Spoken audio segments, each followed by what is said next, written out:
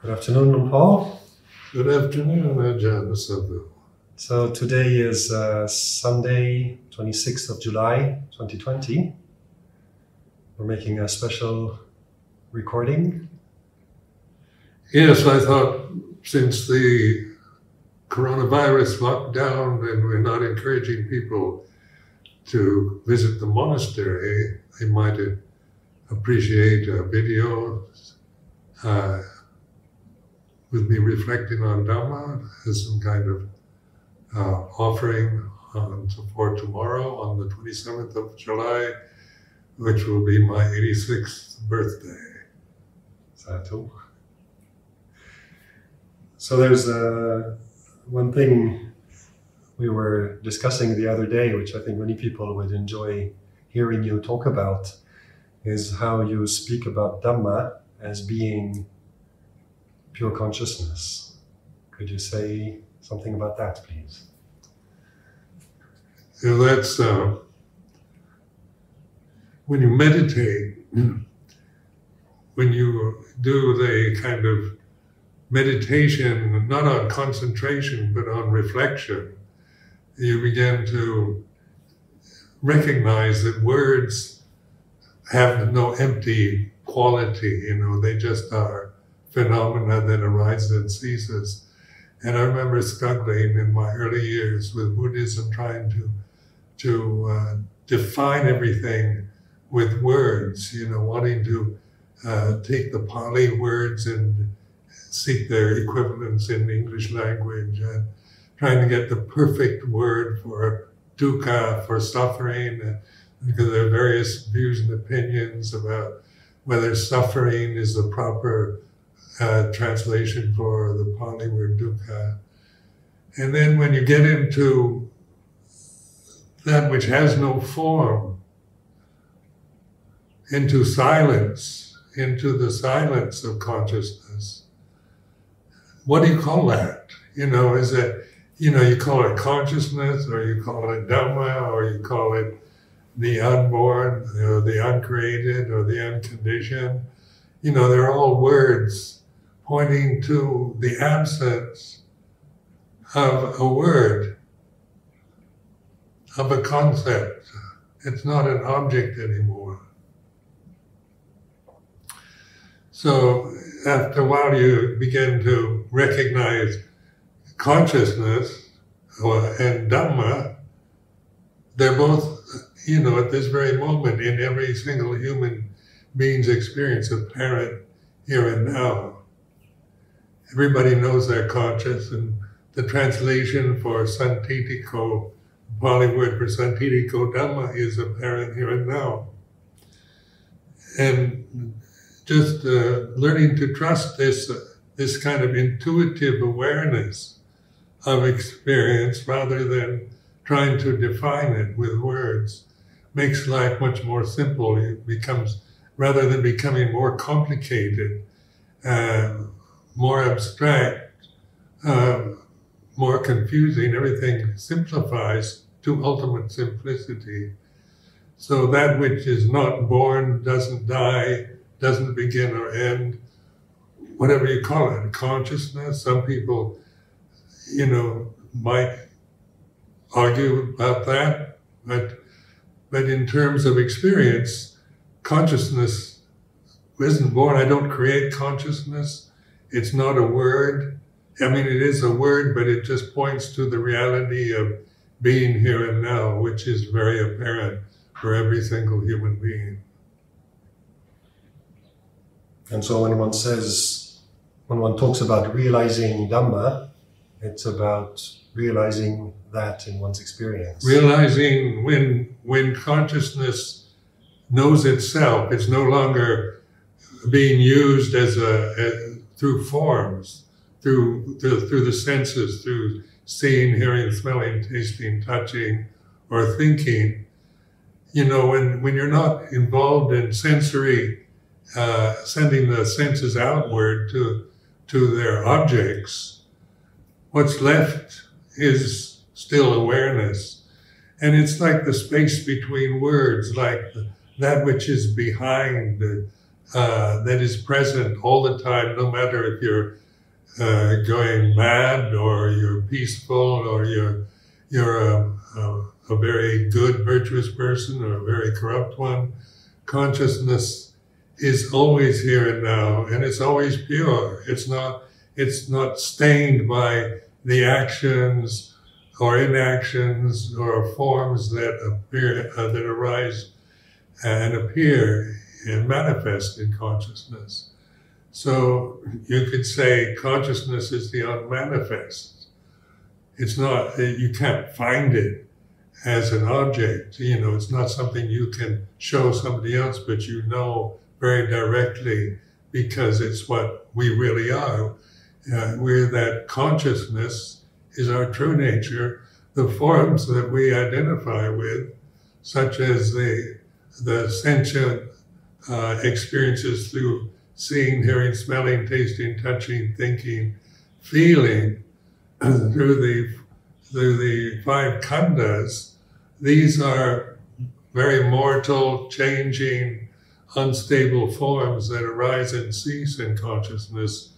Where consciousness doesn't arise and cease, it's always here and now, timeless, and it encourages us to, you know, the Buddha encouraged us to investigate consciousness, to really notice it, get beyond the limitation of words, of thoughts, of feelings, to recognize what we call awareness, being aware of itself.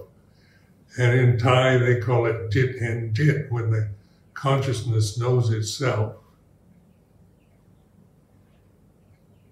So you spoke about recognizing the space between thoughts as one way of noticing the awareness of thoughts. And then when thoughts cease, you're there with awareness.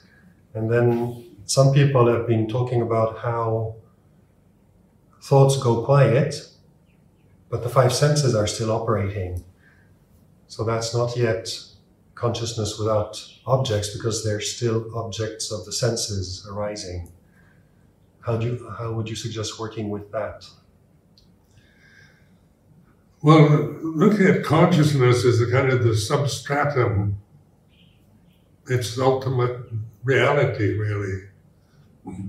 Just take a sentence, you know, a kind of mundane, ordinary thought, such as I am a human being.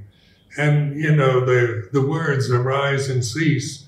And when between before you even think the pronoun I, there's consciousness, but we don't notice it. It's empty, it's aware, and then we intentionally think I, and then there's space between I and am, space between am and A, and space between A and human, and space between human and being.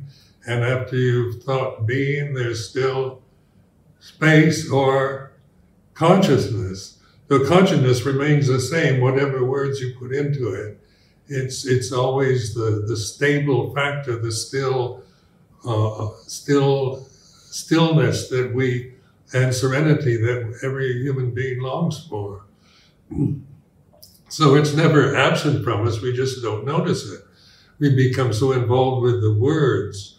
You know, we're very thinking kind of cerebral species. We, unlike other species of mammals, we think a lot. We have vibrant vocabulary. We're full of ideas, concepts, objects to think about. And is the silent consciousness or the sound of silence an object? Or is it Dhamma? Is it natural? Is it Dhamma? You know, that's what we really are. Some people think of, when I talk about the silence or sound of silence, that it's still an object of awareness, where it is awareness aware of itself. And it's not an object that arises and ceases. So we can call that objectless awareness, you know, because even though, you know, there's awareness and there's a silence, It's not an object that you can get beyond. Try it. I used to spend hours meditating on trying to get beyond the silence, because I've had this idea of objectiveless awareness as the ultimate goal, only to never find a way beyond it. You can always add to it with thoughts, with feelings, distracting yourself through looking at things or talking or eating or various ways to distract the mind from the awareness, but the awareness of itself. But that's not, when you see the futility, when you get to the place of no return, you can't get beyond the silence. And it's peaceful. Suddenly you realize that peacefulness is our very nature. It's with us all the time. When we're looking for it externally, we're never quite, we have peaceful moments when everything's quiet, but you can't sustain that kind of peace. It has no sustainability because it's subject to so much interruption, distraction, problems, worldly problems, even the changing of the weather and so forth. And what can you can't find peace, real peace that doesn't arise and cease in sankharas, because the very nature of sankharas, conditions or phenomenon, is that they are always in the process of change, of transition from birth to death, from beginning to ending. So the futile efforts to find peace is some kind of external control over the environment where everything is quiet and not distracted. You have moments where you feel peace with that particular scenic situation, but it's not sustainable peace. Where this kind of peace, consciousness aware of consciousness, is with us all the time, even in the midst of the battlefield. The battlefield arises and ceases, but what is the basis behind the battlefield, the conflicts, the fears, the desires that we have, that we create into consciousness, is always present.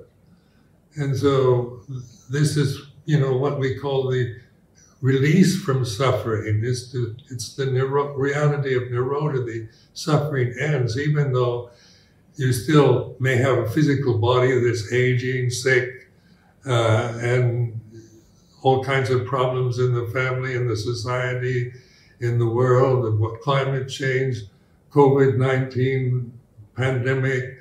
How can we ever find peace when all these terrible things are happening around us? But, when we're looking for a world where there's no pandemic, where the climate is stable forever, you're going to be terribly disappointed, because that's not the way it is. That's not the Dhamma. The Dhamma is apparent here and now, so it's not changing. And what doesn't change in our experience, always in the present moment, is consciousness. We can call it consciousness. We can call it Dhamma, the unborn, uncreated, unformed, unconditioned. But what it is like this. It doesn't matter what you call it so much as to recognize that this is the end of suffering. And it's non-personal. Consciousness is not, started as soon as you start to personify it, you've lost it, because to personify consciousness, you have to start thinking. Consciousness is me, it's mine, I'm conscious. And if you stop thinking, then what's left is consciousness. But it doesn't say it belongs to anybody. It doesn't make value judgments. It doesn't criticize. In order to make value judgments, to criticize, to say this is the best or this is the highest, or this is the lowest. You have to start thinking. And the space between thoughts is awareness that doesn't arise and cease. The space, the silence between thoughts, the silence behind thoughts is the same silence. It's not it doesn't shift or change into any other than just, it's like this silent mind, the serenity that one enjoys from it. Once you willing to recognize it and surrender to it, you have to abide in it, let it be you, rather than always creating yourself as someone with problems, someone with doubts, with a man or a woman or a rightist or a leftist, or whatever identities you prefer to use for your own experience of life. You give up all that. There's no identity. There's nothing to identify with, because this is universal consciousness. It's not Ajahn Sumedho's consciousness or Ajahn Asoka's consciousness. It's just consciousness, universal. It's perfect, it's complete.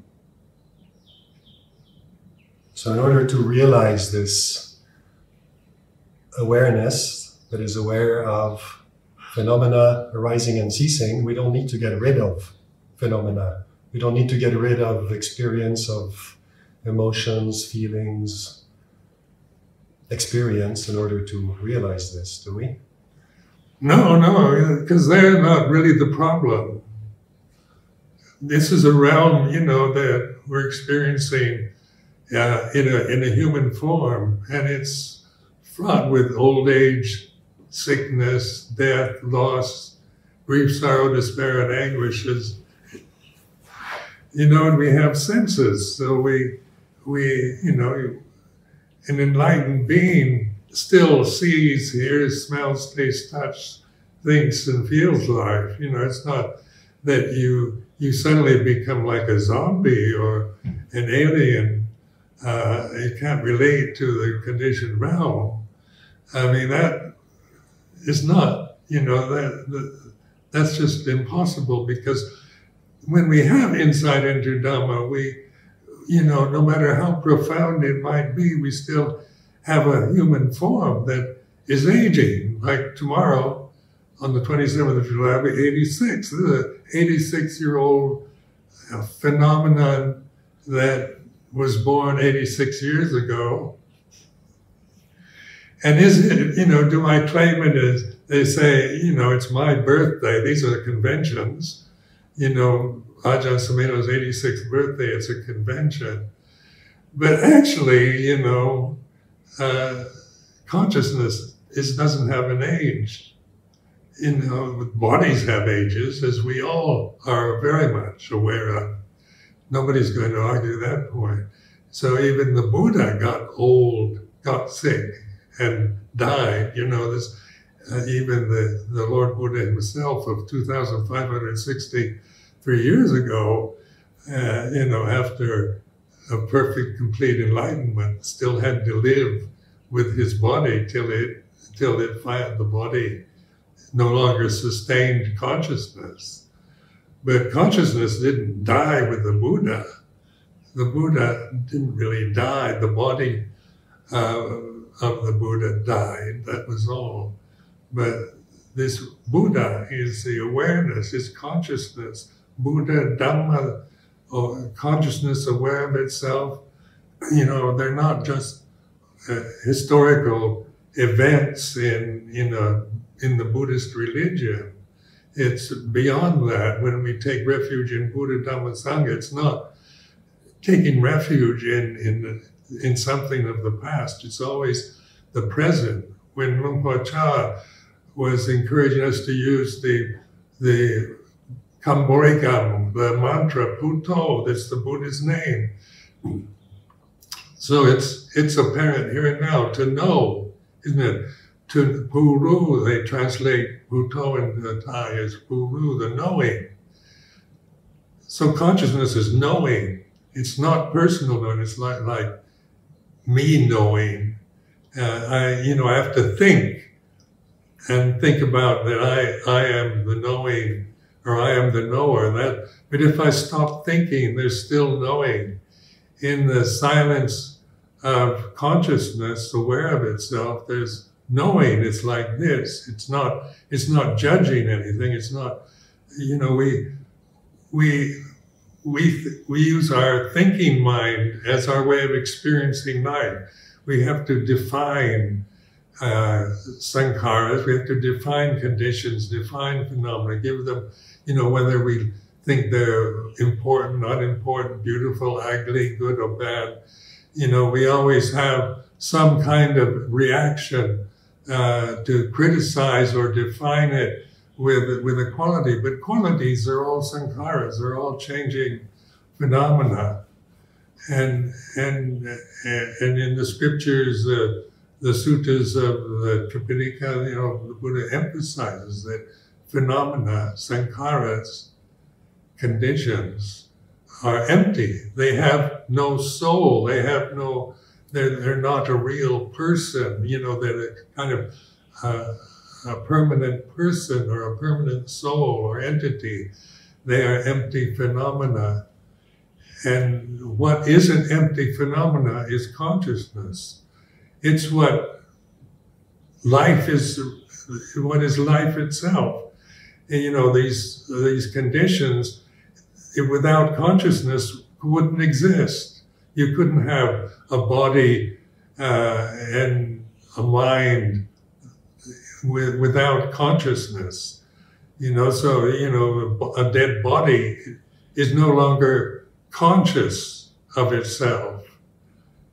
It's the senses start decaying, and the body goes through the process of disintegration and decay, which is what it's supposed to do, because it's nothing but food. It's a sack of food that we identify with and give so much importance to.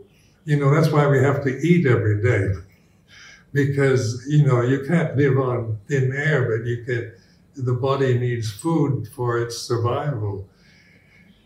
And yet the body is our main identity, what we look like, whether we're black or white, male or female, tall or short, fat or thin. This is definitely where we create endless egotistical problems and worries about our appearance and our age, our gender. There's no end to those kind of problems. You start with one, you create 10 more kind of problems around the same thing.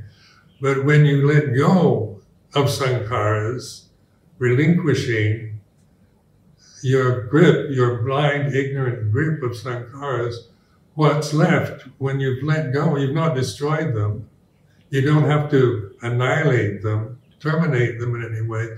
Just loosen your grip. It's this blind attachment, ignorant, conditioned attachment to phenomenon that is the cause of suffering. And this can be proved as we observe. If you begin to recognize, to realize the gap between the words, the silence behind the sound, then you realize your true nature is that. It's not you're not a phenomenon. You're not a condition that depends on other conditions for survival. And so there's nothing to be afraid of. Where death for most of us, for most people, is, something that we think, it means the end of everything. The body dies, the body decays, it gets cremated or buried, or whatever custom you might choose, or someone else might choose after you're dead. It disintegrates on its own. You don't have to get rid of it. And one can always access the silence, sound of silence, pure consciousness, awareness, because it's a kalika Dhamma, it's timeless. It's not It's not dependent on time, on a beginning or an end. Where objects that we see through the senses are all about time-bound conditions. Every thought has a beginning and an ending. Every emotion has a beginning and an ending. Everything we see, everything we hear, smell, taste, touch. You know, the universe has a beginning and an ending. So, you know, the beginning and ending is the very nature of what we call in Pali Sankara, or phenomena, or conditions. What isn't conditioned then? Can one condition know another condition? Do you think a Sankara can know another Sankara? You know, it doesn't work that way, because Sankaras are empty. They have no life of their own except through consciousness. So consciousness brings life into the body. It's the light, the luminosity of consciousness that we are, rather than the physical form that we are blindly, ignorantly attached to and identified with. Luang Por, you speak about trusting the awareness. You often encourage people to trust the awareness. What are you pointing at there, using the word trust rather than another one? Well, we're so conditioned, you know, our cultural conditioning from the time you're born. You start like a newborn baby, isn't conditioned yet. It is conscious being, a human form is conscious. The consciousness is not personal, it's natural. You know, so the baby didn't create consciousness, but the form, a human baby born and alive, is a conscious form. It doesn't identify itself with anything. It has no language, no memory to think about things, to pass value judgments about anything. And then after birth, it's conditioned, you know, by the mother, by the father, by the family, by the social background, by the culture, by the religion. All these, you know, are conditions that are imposed on newborn infants, children as they're growing up. We identify with empty phenomena as ourself, as our personality. When you try to find a living person, when you really look inward and ask yourself, is there a real person? Is there a real Ajahn Sumedho inside this body? The mind goes quiet. Then I can't find Ajahn Sumedho. I can think Ajahn Sumedho. You know, I wasn't born with that name. It was given to me when I was 31 years old. Sumedho anyway, not Ajahn. But that's a name that people identify me in this life as Ajahn Sumedho, Luang Por Sumedho. But when I look for Luang Por Sumedho, I see a body, 86-year-old body. You know, is that Ajahn Sumedho? Is it on a conventional level? Yes, you have to, you know, use conventions for communication. We realize that. But Ajahn Sumedho is only a convention. It's not a person, a kind of permanent personality, a permanent soul, a permanent reality. And when I try to find it, look inward to see where Ajahn Sumedho is located, I can't find anything except silence, awareness. So what is the trusting? Trusting is, because we're so highly conditioned, you know, we trust the conditioning. You know, like in my own experience of believing that I'm Ajahn Sumedho all the time. is something, I never questioned until I became a monk.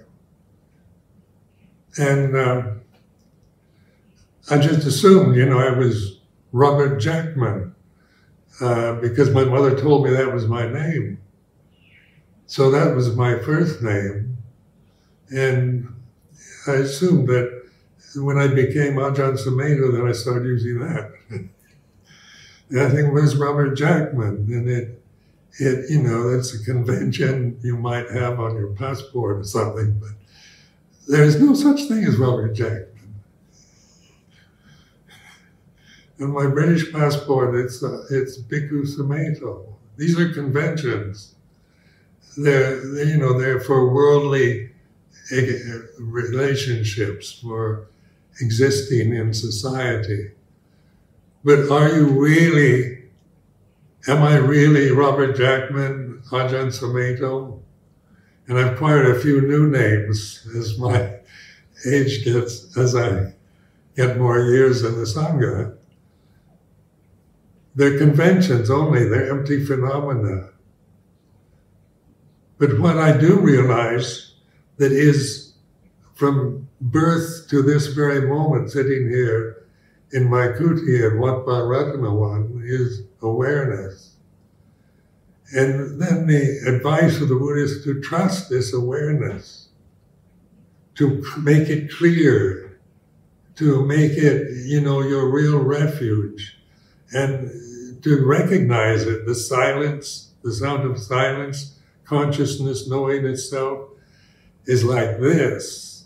So you're not, when I use the words, it's like this, it's not defining it, is it? It's more or less reminding yourself, it's this simple, it's this awareness that you must trust, not the critical views about yourself or others that you tend to be conditioned to believe in. This is beyond belief. This isn't about believing in Dhamma or in Buddhism or anything like that. It's about trusting in the reality that we experience through this kind of awareness. Through awareness itself is the means that humanity has to access immortality, to realize perfection, to realize that they're not what they think and believe, what they're conditioned to identify with. They're not like that. Those conditions arise and cease and operate according to other conditions. But what is it that knows the arising and ceasing? Who knows thinking? You know you're thinking when you're thinking.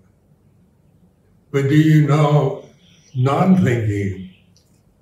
You can know it if you trust your awareness, not just try to think about non-thinking, but observe the gap between one thought and the next, between two thoughts. That gap itself is consciousness that doesn't arise and cease. It's non-personal. And we begin to trust that. And it takes a while to really be, that's where what I call real meditation or bhavana is cultivating that, intentionally referring to that in a constant way as much as possible, not to get entangled so much in the conventions of my life that affect, the presence, absence, and happiness and suffering of myself and the community I live with, the society I'm in, but to really put forth an enormous kind of determination to stand as this awareness, be this, because that's what one is. It doesn't change. And it's the end of suffering. Because if you're patient and willing to access, to recognize this, trust it, there's no suffering in it. You can't suffer. Suffering ceases It's the end of suffering, the Nirodha, or the end of suffering as taught by the Buddha as the third noble truth. Thank you very much, Luang Por.